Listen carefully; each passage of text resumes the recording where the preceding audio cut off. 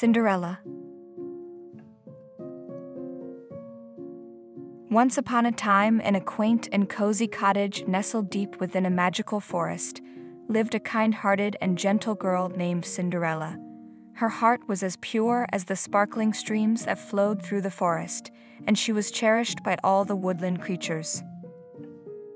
Cinderella spent her days tending to the needs of the forest animals, singing sweet melodies and dreaming of a world filled with enchantment, living in the cottage left behind by her deceased father.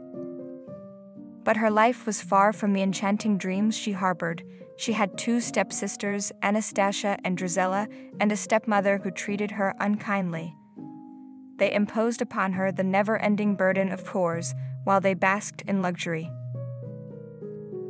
Despite her hardships and the unkindness she faced, Cinderella remained steadfast in her belief in the magic of kindness.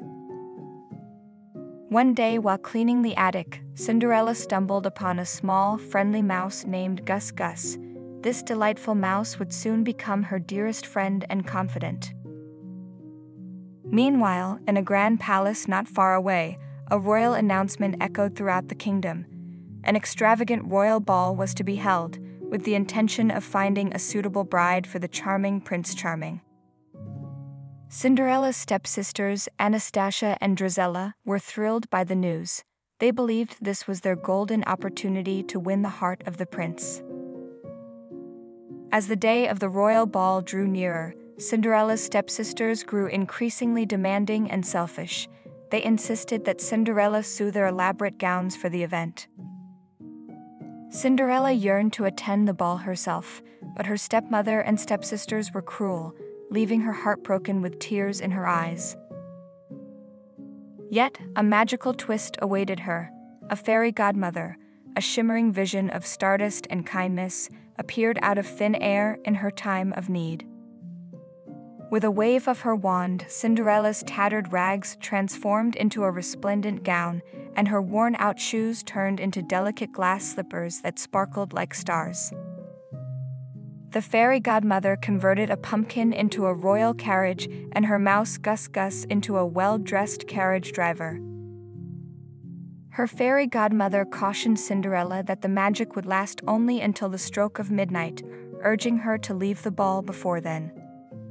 Cinderella arrived at the royal ball, her radiant beauty and grace captivating everyone, especially the charming Prince Charming himself. He took her for a dance and was mesmerized by her. However, as the clock began to chime midnight, Cinderella remembered her fairy godmother's warning and fled from the palace, leaving behind a single glass slipper. On the way, the mouse and the pumpkin started turning back to their original form, but luckily no one at the royal ball saw it. Cinderella hid from anyone what happened that day, fearing that her stepsisters might torture her. She also buried in her heart her love for the prince and any memory of the days she had with him, knowing that it was just a good dream which was far from her reach. Prince Charming embarked on a kingdom-wide quest to find the mysterious maiden whose foot perfectly fit the glass slipper. When he and his guards reached Cinderella's cottage, her stepsisters attempted to force their feet into the glass slipper, but it was only Cinderella's delicate foot that truly belonged in the slipper.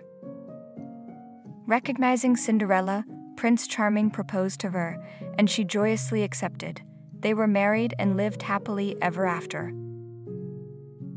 Children, remember that kindness and goodness always triumph in the end, just as in Cinderella's story, a tale of love, hope, and the enduring magic of a pure heart.